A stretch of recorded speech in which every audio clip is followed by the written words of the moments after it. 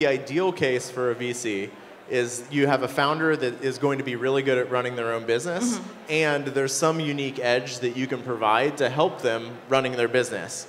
The reality is that usually is not the case. Usually the investors that think they're the most value added are the most annoying and difficult to deal with. And so the more that a founder says, I'm value add, or the more that a VC says, I'm going to add value, the more you should hear them say, I'm going to annoy the ever-living crap out of you for the rest of the time that I'm on the cap table.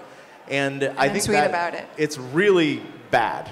And so I think our approach is more, we are going to invest in the company because we believe that that founder or that group of founders are the people that are going to grow this business. If we believe that we, Founders Fund, are necessary to make the business work, we should be investing in ourselves, not in the founders. And so in some ways, the VCs that say they're the most value added are actually telegraphing to the founders that they think they're bad, and that actually the thing that's going to make them good is taking money from them rather than someone else. And I think that's kind of a betrayal of the entrepreneurial spirit that you should be having in the tech industry.